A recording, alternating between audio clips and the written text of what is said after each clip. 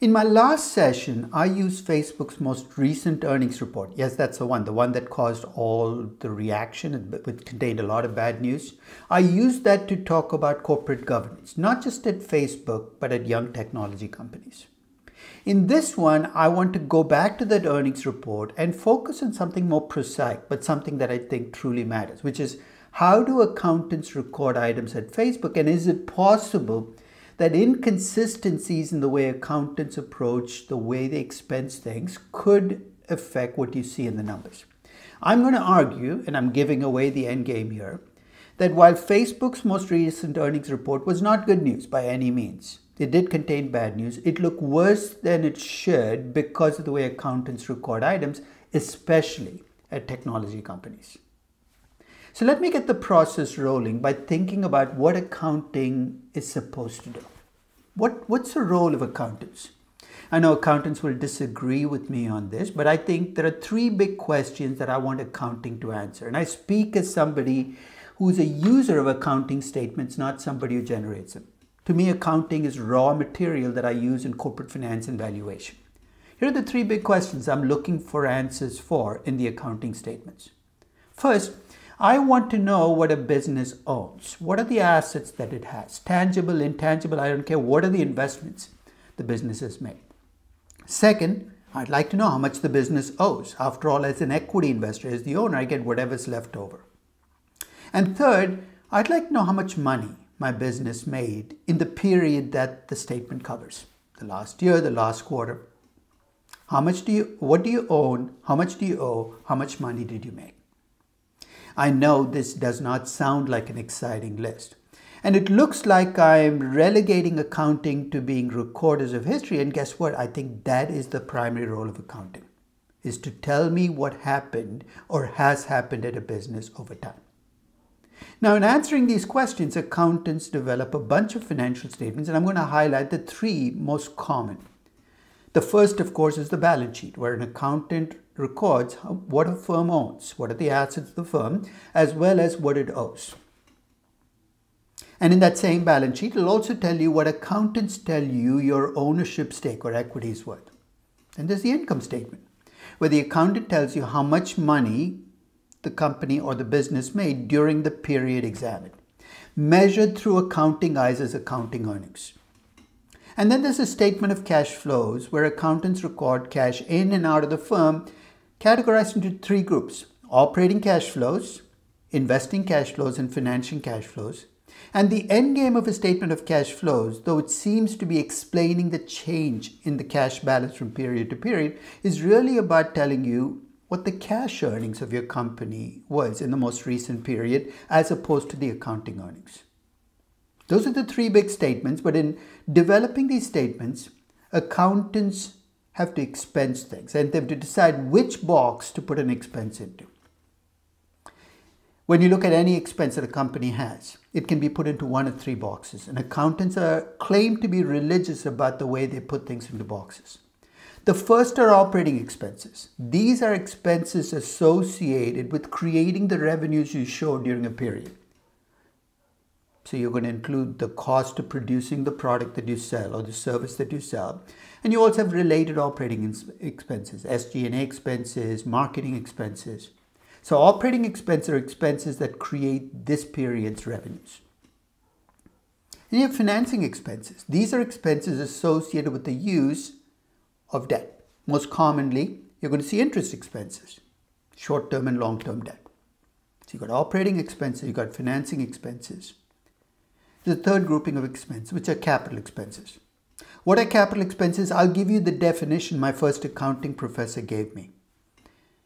He said, capital expenses are any expenses that a business makes where the benefits are spread over many years.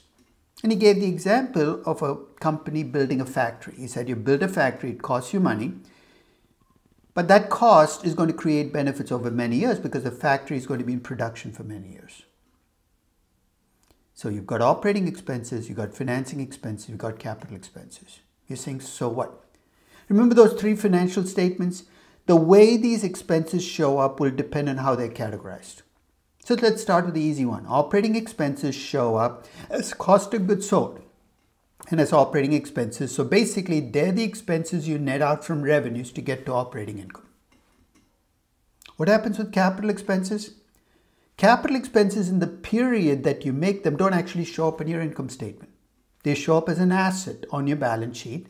And then over the lifetime of the period that you expect to get benefits, if you build a factory you think is going to last 10 years, you depreciate or amortize that expense. And that depreciation or amortization shows up as part of the operating expenses to get to operating profit. So operating expenses show up in the year that you make them, but capital expenses are spread out over time. Now, once you have the operating profit, financing expenses enter the game. Now, financing expenses show up in the balance sheet first as the borrowings that create those expenses. You show them as debt. And the financing expenses themselves show up as expenses below the operating profit that you subtract out to get to pre-tax profit on which you pay taxes, and you get to net profit. You can already see that accounting has logic to it. If you break expenses down and you're systematic about how you do it, what do you see as profits for a company? What do you see on the balance sheet? And even what you see on the statement of cash flows will reflect the categorization of expenses. Now, when I took my first accounting class, I was told that accountants were religious about the way they categorize expenses. In the decades since, I've decided that was not quite the truth. That accountants not just miscategorize expenses, they routinely miscategorize expenses, and to degrees that they can make huge differences in what you see. So I'm going to look at two types of miscategorization. In the first, accountants miscategorize a financing expense as an operating expense. And we'll talk about how that plays out in financial statements and what you can do to correct for that miscategorization. In other words, you wanted to reverse the accounting mistake. How would you do it, and how is it going to show up? Then I'm going to talk about miscategorizing capital expenses as operating expenses and play you through that as well. But let's stay with miscategorizing financing expenses as operating expenses. I'm going to give you the most common example. Until 2019, if you had a lease expense and you met certain criteria which were fairly easy to meet, accountants would categorize that lease expense as an operating lease expense.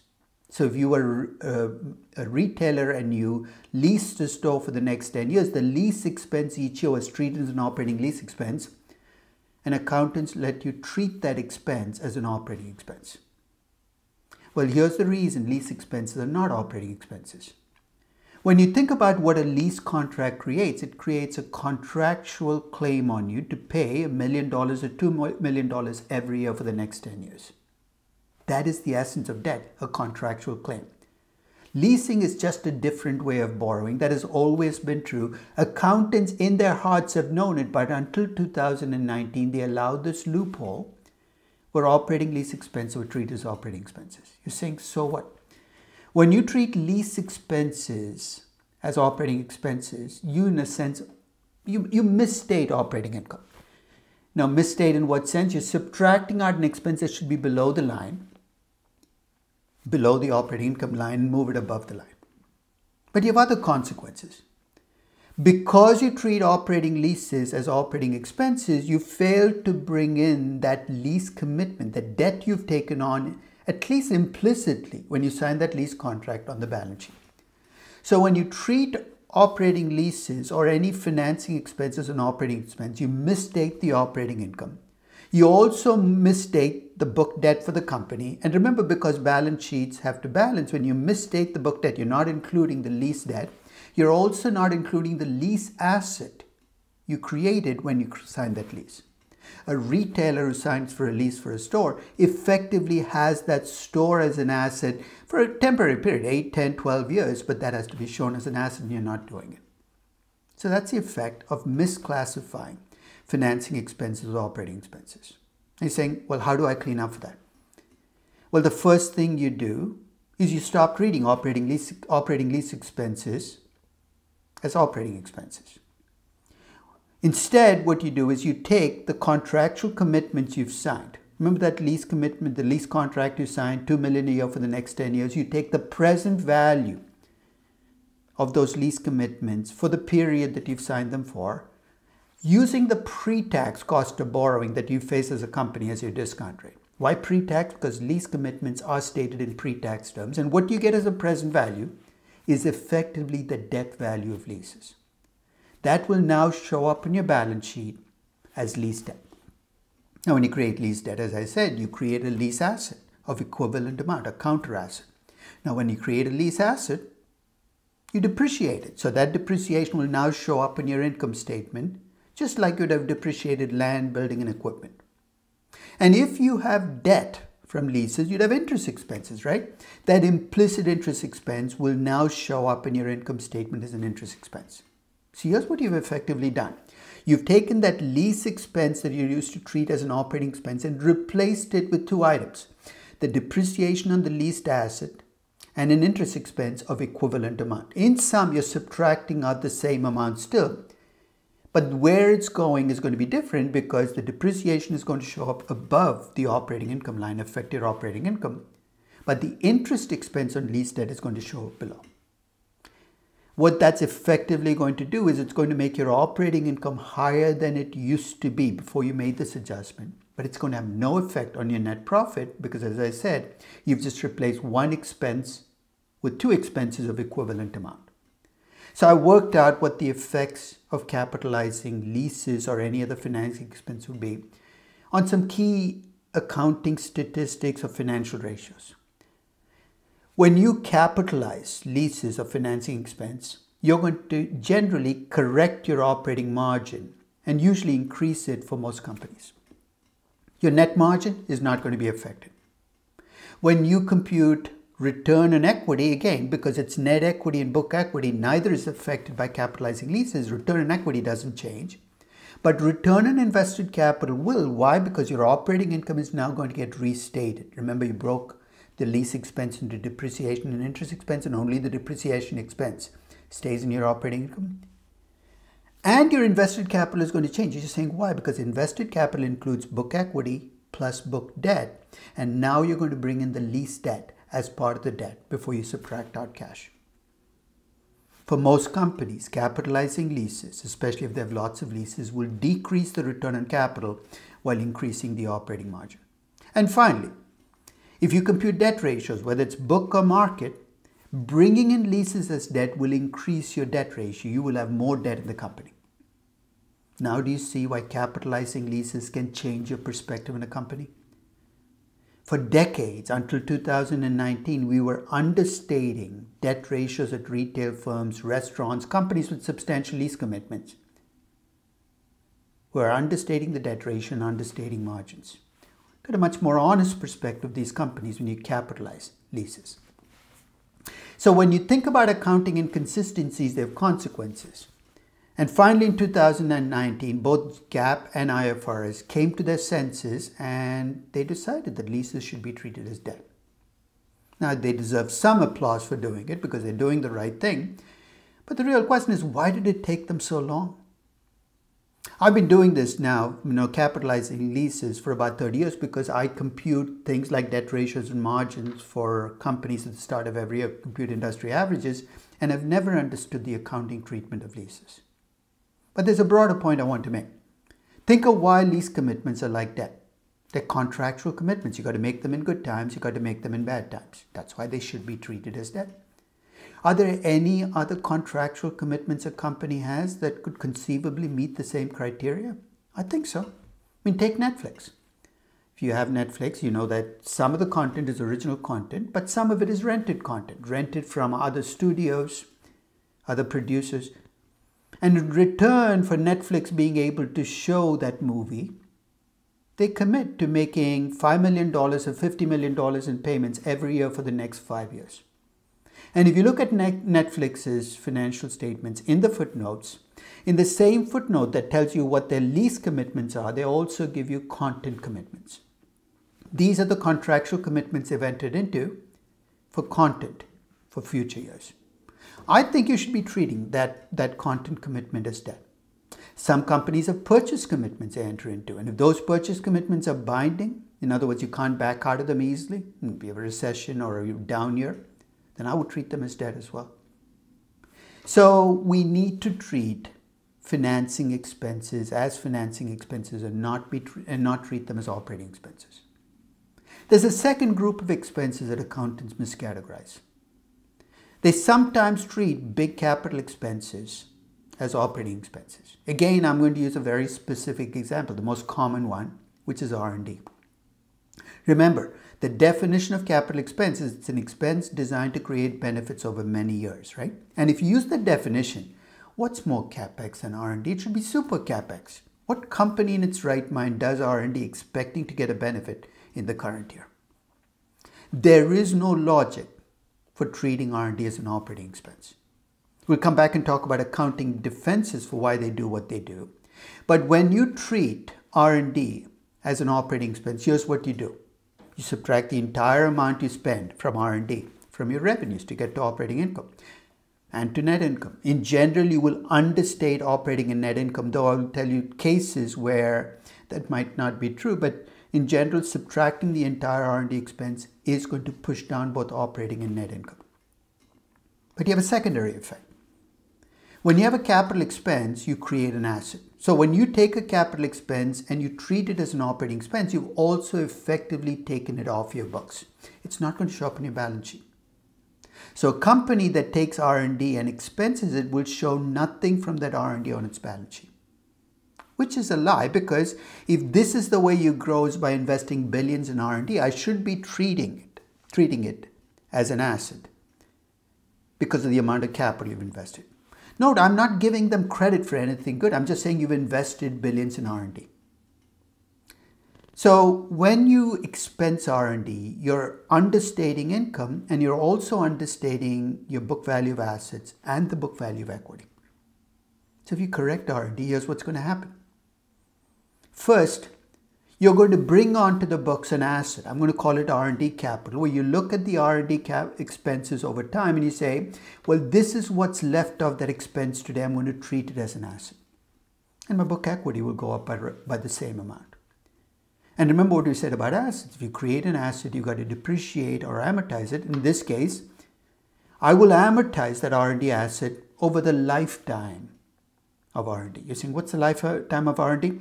Roughly speaking, it's a number of years it takes between the time you do R&D and a commercial product emerges. For a pharmaceutical company, this could be a decade. For a technology company, maybe 2 to 3 years. So here's what happens when you correct for the accounting treatment of R&D. First, R&D expenses will disappear from your income statement. You will have an R&D asset on your balance sheet, and the book value of equity will increase by that amount. And if you go back to the income statement, you will now see an amortization of R&D show up as an expense. So the net effect on operating and net income will be, you'll take whatever your stated income is, that the accountants told you what it was, you're going to add back the R&D expense, saying I should never have subtracted out, and you're going to subtract out the amortization of R&D. Will your income go up or down?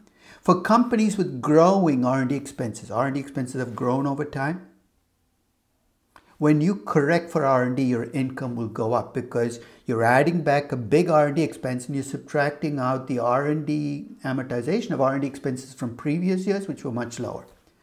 If you have a company with flat R&D, your R&D is roughly the same every year, you'll have no effect on earnings. And if you have a company with declining R&D, capitalizing R&D will actually reduce operating income and net income. So when you look at numbers like, statistics again, capitalizing R&D will affect your operating and net margins. It'll make them go up for companies with growing R&D. It'll leave them untouched for companies which have flat R&D and decrease them for companies with shrinking R&D. Your return on invested capital and return on equity will both be affected. Why? Because your earnings are getting restated and so is your book equity, if you're looking at return equity, or your book invested capital. And when you look at debt ratios, your book debt ratios are going to be affected because your book equity is now going to be a higher number. So book debt ratios will decrease when you capitalize R&D, but there will be no effect on market debt to equity ratios or market debt to capital ratios. You're saying, how come? Because remember, the market was already reflecting the value of your R&D in its market capitalization. Markets don't follow accounting rules. They make their own judgments. So you can again see that by not treating R&D as a capital expense, you have serious consequences for the income you measure, the book value of capital, the return on capital. In fact, I think one reason technology firms have sky-high returns on equity and returns on invested capital with accounting numbers, and they often do, is because your biggest asset is off the books. You've not capitalized R&D. But when we talk about R&D, again, we're talking about the tip of the iceberg. If R&D is a capital expense because the benefits flow over many years, there are other expenses that meet that criteria that accountants are now treating as operating expenses. Like what? Exploration costs in an oil company. I mean, remember, if you explore and you find reserves, even if you're lucky, you're not going to get oil from those reserves or coal or whatever the reserves are until 4, 5, 7 years from now. How about advertising costs at a consumer product company directed at building up brand? Now, step back. When you think about a company like Coca-Cola spending money on advertising, some of it is to get you to buy a can of cola today, to get you to buy more of the product. That's traditional operating expense. But some of it is just to build up brand name. Why? Because it's their biggest asset. It's what allows them to grow and have pricing power. So you could argue that a chunk of advertising expenses at consumer product companies are really capital expenses, not operating expenses. What about user and subscriber acquisition costs for a user or subscriber-based company? Companies like Netflix and Uber. If this is the basis for your value of lots of users, lots of subscribers, we should be capitalizing those acquisition costs. Though how much of an effect it'll have will depend on how long your subscribers or users stay as customers.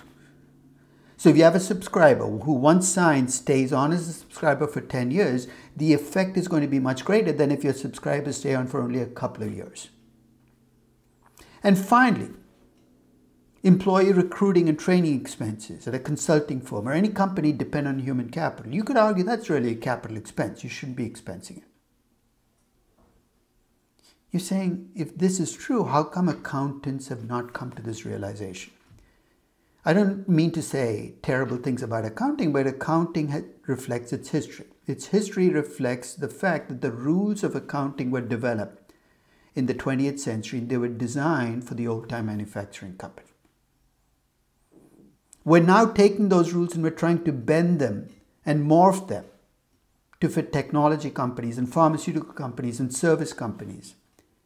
And they're not quite working. I know accountants are woken up to how important intangible assets are. They're trying. I'm not faulting them for not trying. They are trying. But I think because of the legacy effects, it's going to take them a long time to do the right thing when it comes to these costs.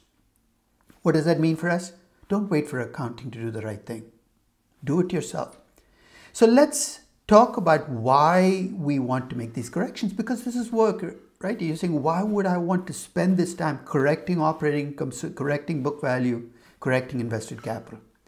Because whether you're an investor or a trader, investors value companies, traders price companies, miscategorizing expenses can lead to bad consequences. Let's suppose you're an investor, you want to do valuation.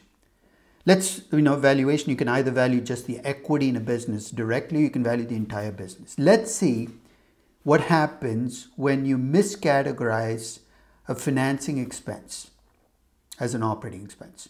Right? Actually, the arrow should run the other way. A financing expense as an operating expense.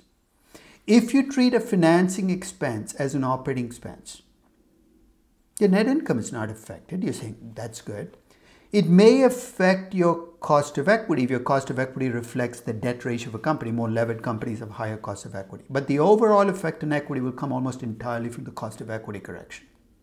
So treating leases as operating expenses had a relatively small effect if you focused on a dividend discount model or a free cash flow to equity model. But if you're valuing the firm, you're taking free cash flows of the firm and discounting it at cost of capital, then everything changes, right? Your free cash flows to the firm are going to be different because you've moved an expense from the operating to the financing column. You usually make your free cash flows of the firm go up for most firms. You're going to discount it at cost of capital. It reflects a much higher debt ratio, and that can often lower your cost of capital, though sometimes if you're over levered, it can raise your cost. So you have higher cash flows, often a lower cost of capital. You bring those two together, you get a higher value for the firm. You think, this is amazing, this is great. But before you celebrate, remember you got to subtract out the debt outstanding, and when you capitalize leases, you got to subtract out that larger debt value. And the net effect on equity can be to increase it, decrease it, or leave it unchanged. That's why you need to capitalize leases, because it's not a neutral effect. It can have an effect, and I'm going to argue the effect is real. And by not capturing it, you're missing something critical. If you're doing valuation, you're saying, what's the effect of treating capital expense as an operating expense? If you treat a capital expense as an operating expense, as is the case with R&D, you're misstating your profitability. You're also misstating how much the company is reinvesting. In general, for most firms, when you capitalize R&D, here's what you're going to do. You're going to increase the profitability of the company. That's the good news. But you're also going to increase the reinvestment by roughly the same amount. The effect on cash flows is actually zero, because whether you move an item into the finance, whether an item is a capital expenditure or an operating expenditure, it's still a cash outflow. So you're saying, why would I waste my time if the cash flows I get are going to be the same? Because it changes the way you think about how profitable the company is and how much it reinvests, because that can have consequences for how much growth you give the company and what the value of that growth is going to be. Remember, growth is driven by how much you reinvest and how well you reinvest. And to answer those questions, you need to capitalize R&D and R&D-like expenses. So there's valuation consequences. A lot of people don't value companies, they price them. They use price-earnings ratios, price-to-book ratios, equity multiples, or enterprise value multiples, EV to sales, EV to invested capital, EV to EBITDA.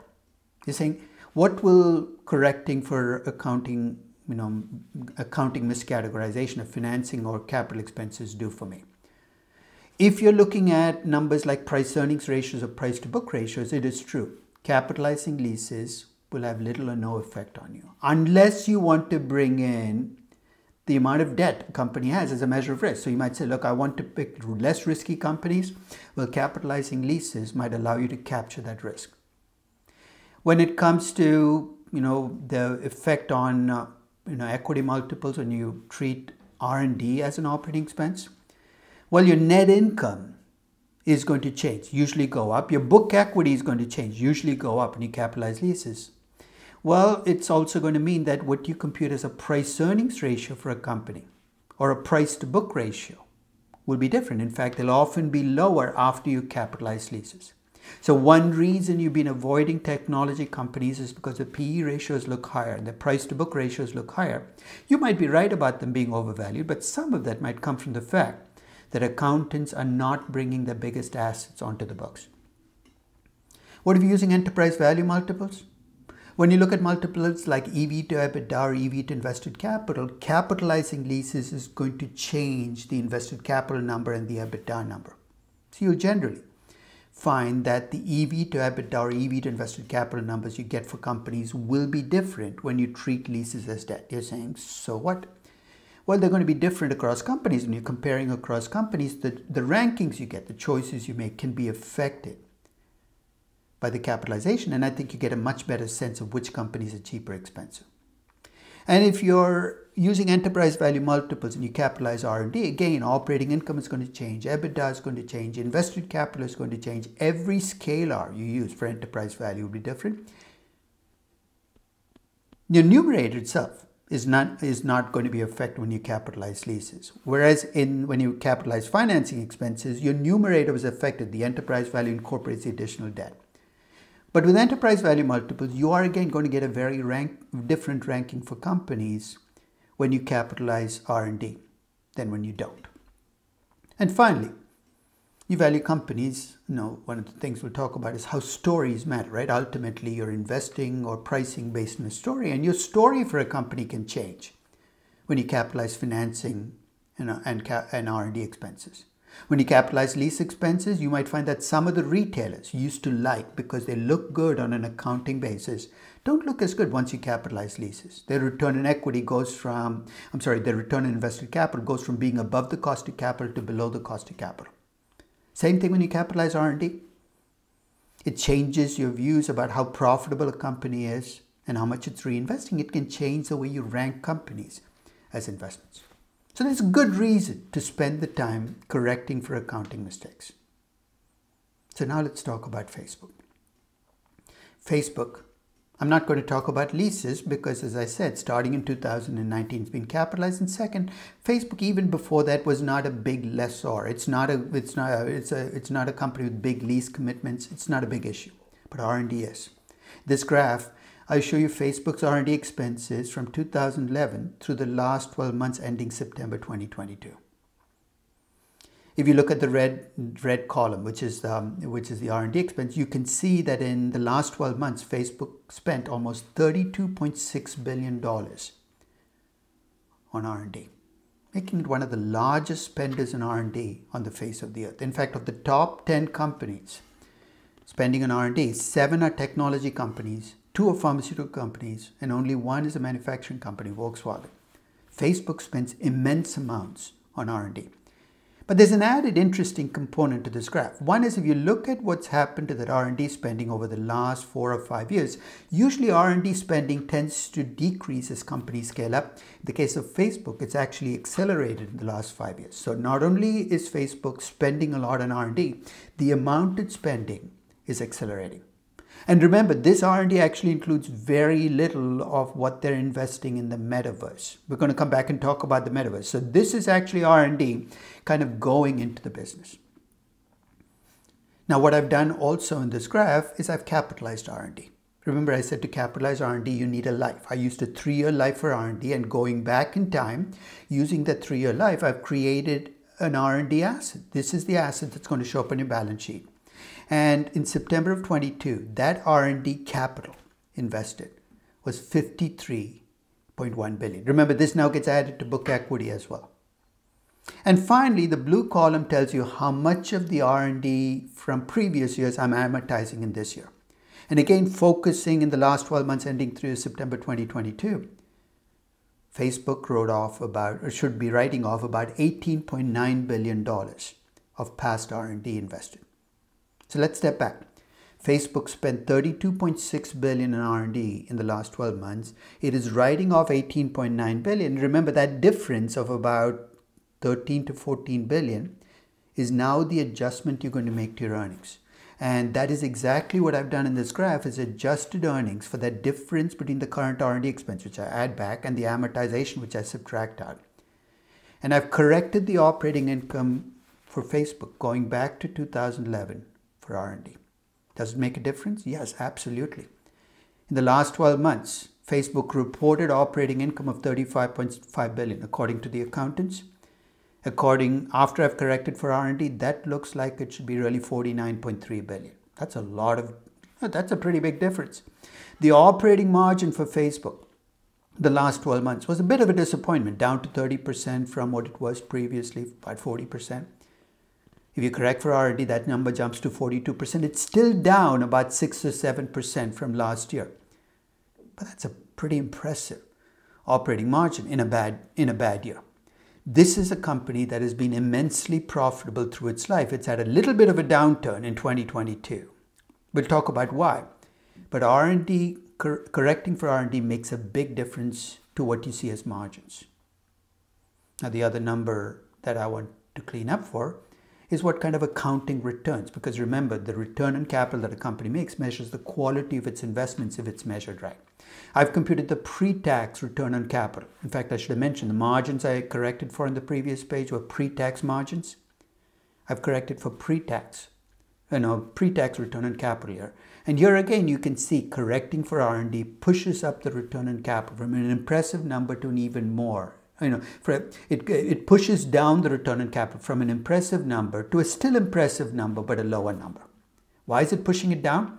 Because while the operating income is increasing, as you saw on the previous page, your invested capital is also going up. You have a bigger base. And this is the effect I talked about. In most years, you can see the return on capital with R&D treated as a capital expense is lower. For Facebook, it's not catastrophic. The return on capital, even with the R&D adjustment, pre-tax is 34%. Companies would kill for that return on capital. They'd gladly, most companies would switch their return on capital for that one. But there are technology companies where once you make the correction, you discover very quickly that the return on capital is now single digits. It's actually close to or even below the cost of capital. And those are the companies you want to be careful about when they map out plans for growth. Now let's talk about the metaverse. It's the talk of the moment. And I'll be quite honest, I'm a little hazy about what the metaverse is. I see a virtual world where people enter with, Facebook actually bought Oculus 2014 as a precursor to entering this world. And they spend a lot of time in that virtual world. The reason I'm hazy is that's fine, but to make money in this, you got to figure out a business model. Now, for better or worse, Facebook has made a big jump into the metaverse. In fact, they've renamed themselves based on that entry. And if you look at their last 12-month data, they basically, in the footnotes, break out their investment in the metaverse and what they're generating as revenues right now. It's broken out as reality labs. It might not be comprehensive. There might be investments in the R&D that are for the metaverse. It's tough to tell, but let's focus on what reality labs, which houses their virtual reality glasses and their entree into the metaverse, did to earnings in the last 12 months. So this is right out of the financial statement. It tells you what in the last quarter, Reality Labs had revenues of $285 million and expenses of $3.7 billion.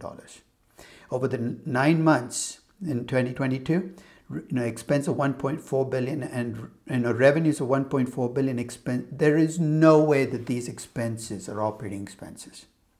In other words, you can't tell me that to generate $285 million in revenues, you spend $3.7 billion. You're saying, what's the money then for?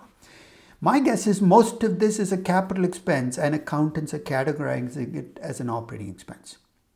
In fact, what I did was I actually took the operating income that I got before and after the R&D correction and asked the question, what would these numbers have looked like if Reality Labs did not exist? So you take out the effect of Reality Labs, your revenues are lower by about $2.3 billion. I'm talking with the R&D correction, with the R&D correction. So I'm sorry, that should be with the R&D correction, not without. So cross out the out.